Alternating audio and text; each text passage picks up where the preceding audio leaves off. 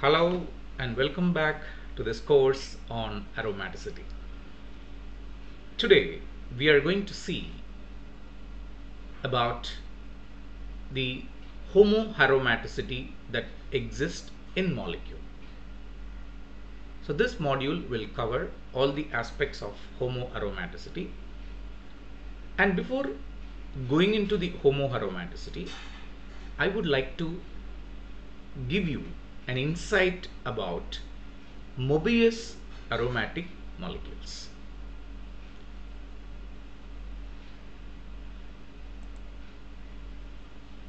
Aromaticity, which is most commonly defines molecule to be planar and have a complete delocalized system of 4n plus 2 pi electrons.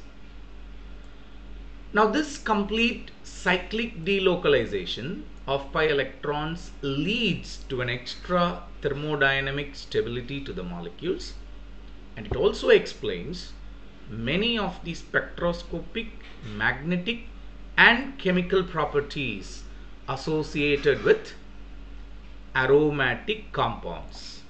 Aromaticity gives a new dimension to the molecule, especially to its magnetic property, spectroscopic property and chemical property when compared to the localized resonance form, that is simple alkenes. Aromaticity also accounts for the reactivity of compounds, where the aromatic compounds differ significantly from that of alkenes. Several molecules display aromatic character, but they do not strictly follow the definition mentioned above, that is the 4n plus 2 pi electron or Huckel's rule, thus leading to extensions to the definition of aromaticity. And one such example is Mobius aromatics, which has 4n pi electrons, yet they exhibit aromatic character. So today we are going to see what is this Mobius aromatics and how this Mobius aromatics is different from Huckel aromatic system. I am taking up the reference of Wikipedia, where I understand that Mobius aromaticity is a special type of aromaticity that exists in a number of organic molecules. Okay, and when you compare the arrangement of orbitals in the case of Huckel system, you can see the orbitals are arranged in a planar form. Okay, whereas and also these compounds have a common monocyclic array of molecular orbitals in which there is an odd number of out of phase overlaps, the opposite pattern compared to that of aromatic character to Huckel system. So what is the basic difference between a Huckel concept of molecular orbital and Mobius concept of molecular orbital? In order to understand that, we need to understand the term Mobius strip. In mathematics, Mobius strip or band or loop, which is also spelled Mobius or Mobius, is a surface with only one side and only one boundary curve. The Mobius strip is the simplest non-orientable surface. It can be realized as a ruled surface. Its discovery is attributed independently to the German scientist Mobius. So there is a very huge difference between the system, like you can see here. So there is a huge difference in the topology of orbitals. You can see in Huckel, in the case of Huckel, you can see the orbitals are arranged in a phased manner, which is 4n plus 2. Here, as far as Huckel concept is concerned, 4n plus 2 is aromatic, 4n is anti-aromatic. Whereas in the case of Mobius topology, you can see how the orbitals are twisted. Now, as far as Mobius topology is concerned, 4n systems are aromatic and 4n plus 2 systems are anti-aromatic. There is also another representation you can see. So as far as Huckel is concerned, you have a planar arrangement of orbitals, whereas in the case of Mobius system, okay, it is only a single sided system, and you also have a twisted Huckel form which is having a double sided system. The best example for a Mobius system is the trans C9H9 plus, okay, cyclononyl cation. Okay, now let us try to understand still further what happens here in a Mobius system. Again, the pattern of orbital energy in Mobius system is given by a rotated Frost cycle with the edge of the polygon on the bottom instead of vertex. Let us move into detail. Okay.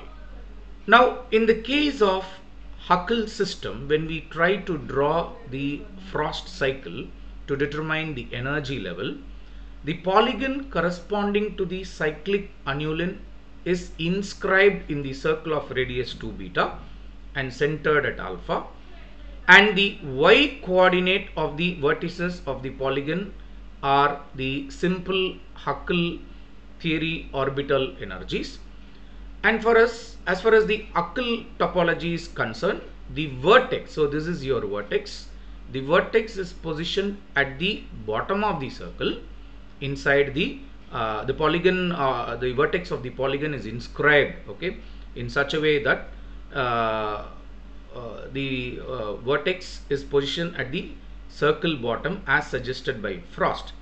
But for systems with Mobius topology, okay, a polygon is positioned at the circle bottom.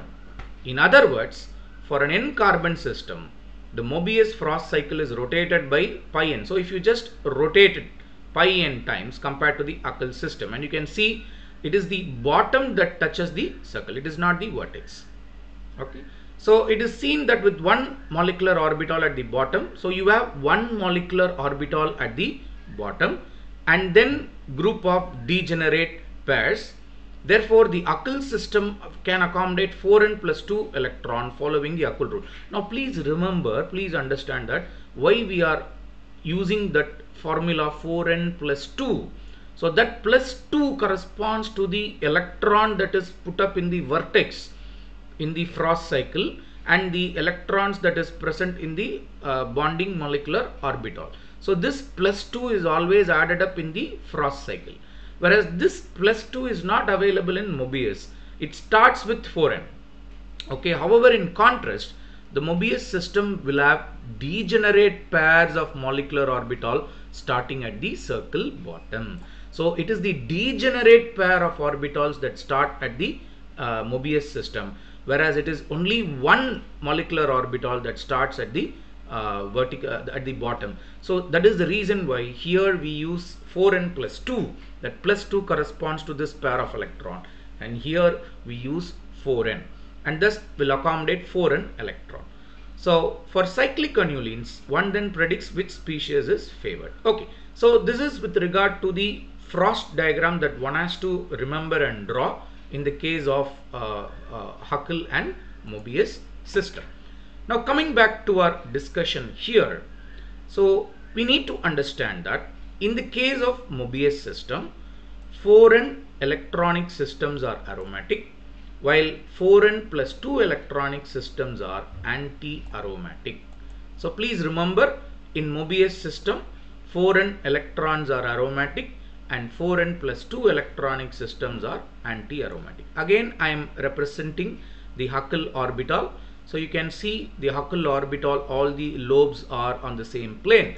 Whereas in a Mobius system, you can see the Mobius strip is formed and the molecule is symmetrically arranged in such a manner that the orbitals are not on the single plane, rather the orbitals are in the different plane.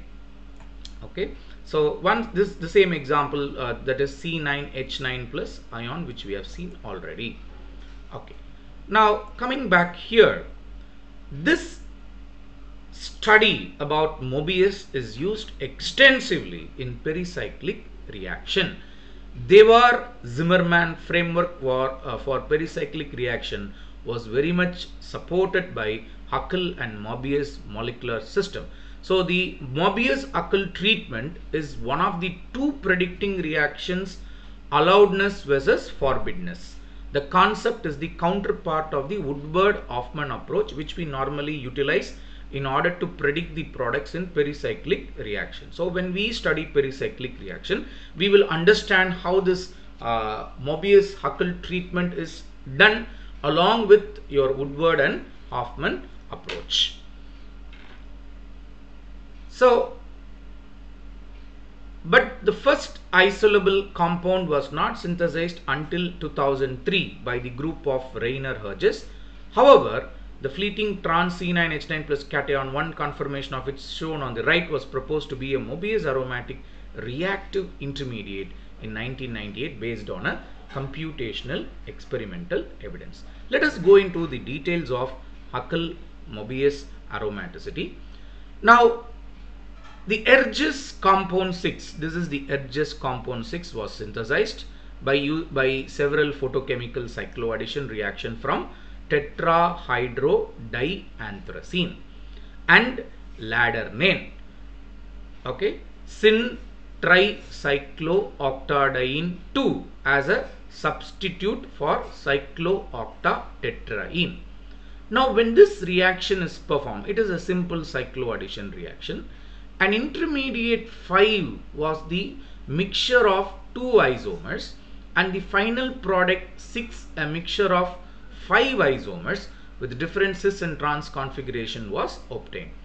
Now, one of them was found to have a C2 molecular symmetry corresponding to Mobius aromatic, and the other Huckel isomer was found to be CS symmetry.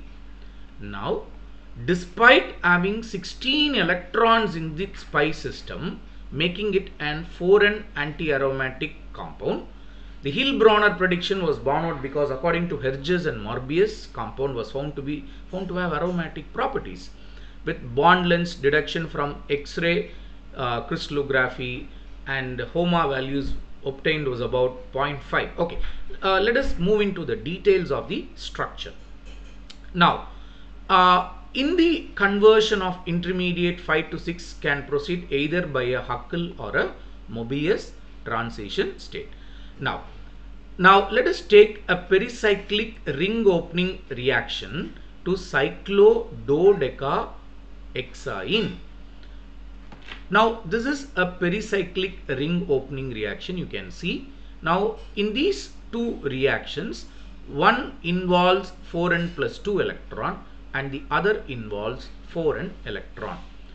The Huckel transition state on the left hand side involves 6 electrons. You can see 6 electrons are operating, that leads to the formation of this cyclododecahexadiene, and with a CS molecular symmetry. You will understand the symmetry considerations when you study the pericyclic reactions, but for time being, let us try to understand that this molecular ring opening happens with CS molecular symmetry conserved throughout the reaction, and the ring opening is disrotatory and suprafacial, and both bond length alternation and NICS values indicate that the 6-membered ring is aromatic. Okay, now before going into the details of this area, let us try to understand what is this NICS value. Okay, now when we talk about aromatic systems, one of the best way to identify the presence of aromaticity in molecule is to determine the aromatic ring current that is observed in aromatic molecules. How to determine the aromatic ring current? If a magnetic field is directed perpendicular to the plane of the aromatic system, okay, So if you have an aromatic system, and if you direct a magnetic field perpendicular to the plane of the aromatic system, a ring current is induced in the delocalized pi electrons of the aromatic ring. This is a direct consequence of Ampere's law. Since the electrons are involved in a free movement, they circulate rather than being localized. They respond more strongly to the magnetic field. According to Ampere's rule, any moving electric field will generate a magnetic field perpendicular to its direction of motion. Now this ring current creates its own magnetic field. Outside the ring, the field is in the same direction. See, the magnetic field moves in this direction. So outside the ring, it moves in this direction.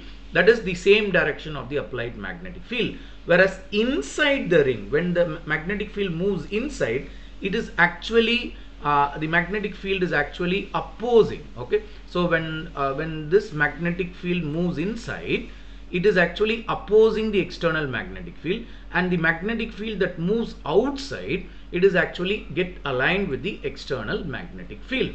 Okay, so inside the ring, the field counteracts the externally applied magnetic field, and as a result, the net magnetic field outside the ring is greater than the externally applied field alone, and it is less inside the ring. So this aromatic ring currents are relevant to NMR spectroscopy as they dramatically influence this induced magnetic field is what we call it as the magnetic susceptibility. So they dramatically influence the chemical shift, especially in proton nuclei, and this effect helps us to distinguish these nuclear environments, and it is therefore greater use in molecular structure determination. For example, in the case of benzene, we will be doing this in detail when we do our NMR spectroscopy.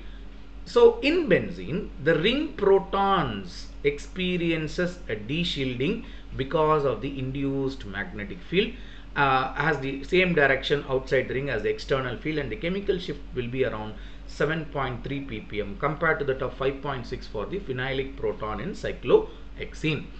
In contrast, any protons that is present inside the ring experiences a shielding because both fields are in the opposite direction, and this can be observed in cycloocta decanonene, that is 18 aniline with 6 inner protons having a chemical shift value of -3 ppm. So the situation is reversed in anti-aromatic compounds. In the dianion of 18 aniline, the inner protons are strongly de-shielded at 20 and 29.5, while the outer protons are significantly shielded. So that is the difference between an aromatic system and an anti-aromatic system, where the shielding and de-shielding occurs. So hence, when you have a diamagnetic ring current, so a diamagnetic ring current is the magnetic ring current that is induced because of the presence of external magnetic field, or it is also known as a diatropic ring current, is associated with aromaticity, whereas paratropic ring current signifies anti-aromaticity. Now what is NICS?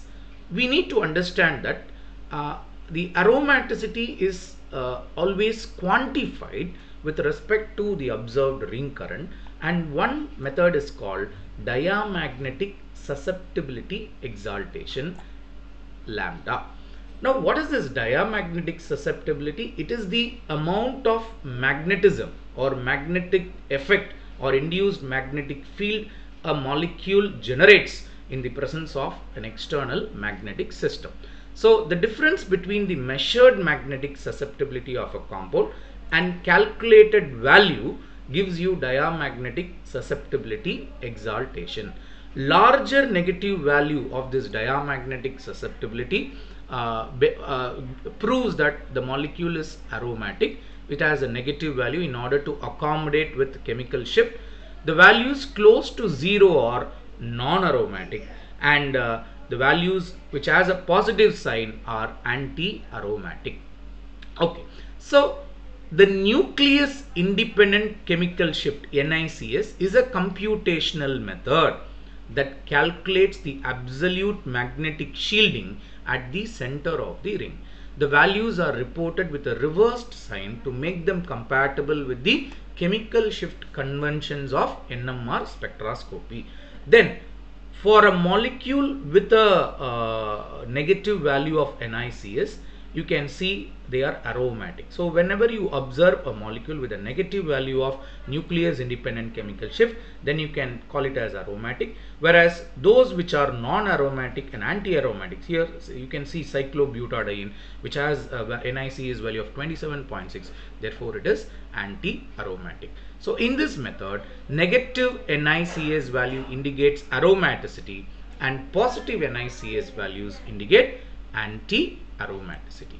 So let us come back to our reaction, where we have been discussing about the pericyclic reaction, and you can see here now in this case the alkyl transition state on the left involves 6 electron with a CS molecular symmetry conserved throughout the reaction. The ring opening is, as I told you, it is disrotatory and suprafacial, and the bond length alternation and NiCA values indicate that the 6-membered ring is aromatic. Or in other words, this ring opening passes through a aromatic transition state. On the other hand, on the right hand side, you see the Mobius transition state that involves 8 electron because it is a 4n system. So when n is 2, it becomes 4 into 2, 8. So the Mobius transition state with 8 electrons on the other hand has lower computed activation energy. You can see the activation energy is much lesser when compared to the Huckel system, and it is characterized by a C2 symmetry, a conrotatory and an antarafacial ring opening and 8-membered ring aromaticity. Okay, so another interesting system is our cyclonona tetraenal cation, which I showed you in the top. So this is our cyclonona tetraenal cation, which was explored for over 30 years by Paul V. Schleyer. Now this reactive intermediate is implied in the solvolysis of bicyclic chloride 9-deutero-9-chlorobicyclo 6.1.0 nonatriene to an indene, okay, by dihydroindenol. The starting chloride is deuterated in only one position, but in the final product it was observed that deuterium is distributed in almost all available positions. This observation is explained by invoking a twisted 8-electron geometry of cyclo. So this is a computed structure of trans C9H9 illustrating a twisted nature of the ring. Now when you see a twisted ring, you can obviously come to a conclusion that this the p orbitals here have a Mobius strip structure. So the orientation of the p orbitals around the ring changes. Tracing the p orbitals all the way around the ring results in a phase inversion relating to the starting p plane. So the plane of the carbon silicon forms a Mobius strip. Okay, so this is how we understand that these Mobius transition states and Mobius systems are so important in our present study. So in the contrast of to the rarity of Mobius aromatic ground state molecular system, so we this is very much applicable in pericyclic transition state that exhibit Mobius aromaticity. So the classification of a pericyclic transition state as either Mobius or Huckel topology determines whether it is 4n or 4n plus 2 electrons and are required to make the transition state aromatic or anti-aromatic, and therefore allowed or forbidden. So we need to understand in a very simple manner, there are certain 4n systems that can exhibit aromatic character following Mobius strip concept. Okay, and based on the energy level diagram derived for the Huckel molecular orbital theory, which involves 4n plus 2 electron and 4n electron system for Mobius transition state are allowed, whereas 4n plus 2 electron Mobius and 4n electron Huckel transition states are anti-aromatic and forbidden. So this is the basis for the Mobius Huckel concept, which is very much used in pericyclic reaction. So we need to understand very clear, in Mobius system 4n systems are aromatic, 4n plus 2 systems are anti-aromatic. In Huckel system 4n plus 2 systems are aromatic and 4n systems are anti-aromatic. Okay. So let us try to understand. So we have already seen this. So this goes with the Huckel transition state, and this goes with the cyclic, that is Mobius transition state, and we have already seen the structures. Okay, yes. So you can see here, in the case of 8 electron system, as far as Huckel is concerned, you can see it is 4n plus 2 system. So we start with 2 here, we start with 2 electron here. So we start with 2 electron here, so this is our 2 electron, and we have degenerate orbitals, so 1 2 3 4 5 6, and we place the remaining 2 electrons here. So this makes the entire system as completely destabilized. But when we try to apply the same 4 and 8 electron system with respect to Mobius, we know that we have to first draw the degenerate orbitals in the Mobius system, and we will be putting all the electrons in the degenerate orbitals, and all the 8 electrons are present in the bonding molecular orbital, and the system is aromatic. And the first synthetic Mobius aromatic compound was discovered in the year 2003, and this is okay. So this is your molecule, okay, and you can see how this molecule is twisted, and it forms a complete aromatic system, okay, and you can see how it has been twisted in order to accommodate the p orbitals, giving rise to Mobius system. So as a thumb rule, we need to understand that if you have a Mobius system, okay, so if you have a Mobius system, in a Mobius system we need to check whether the Mobius system has 4n electrons. So if it has a 4n electron, so all Mobius system with 4n electrons are aromatic, and 4n plus 2 are anti-aromatic. Okay, so I will see what I am right now doing is I am writing it in a Jamboard. So I am going to share the link for this Jamboard, and I want you to add a lot of things with respect to Mobius, and that will be the part of the assignment. Now in this Jamboard, you can always add a sticky note, you can type your answers,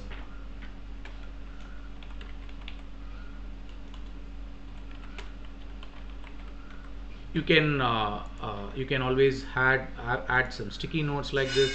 So you can type your answers here, you can insert pictures, okay, you can, if you want, you can insert a picture, and you're going to make it so lively. So this is what we call it as a Jamboard. You can see here. So I'm going to share the link. I'll be sharing this link in our EduNext platform, so you can use this Jamboard. There are a lot of boards remaining, so you can add your comments, you can share, you can put your pictures, and whatever you understood after watching this video, you can share. I will also share the Wikipedia links, so you can go through the Wikipedia links in detail, and then you can come out with your answers. So here you can see this Mobius and Huckel concept is mainly used in predicting the pathway of pericyclic reaction. So as far as Huckel is concerned, 4n plus 2 is aromatic, it is allowed. For Mobius, it is forbidden because it is anti-aromatic. On the other hand, if the system is 4n, then Huckel is forbidden, it is anti-aromatic, whereas Mobius, it is allowed, it is aromatic. So that is how we try to understand the Huckel and Mobius system. Okay, so the concept of pericyclic reaction is right now out of scope of our discussion. We will do this in detail when we try to understand our pericyclic reaction. Okay, so all the very best. Please go through this video carefully, and don't forget to add your comments and answers to your Jamboard, and this is your part of the assignment for this week. Thank you and God bless.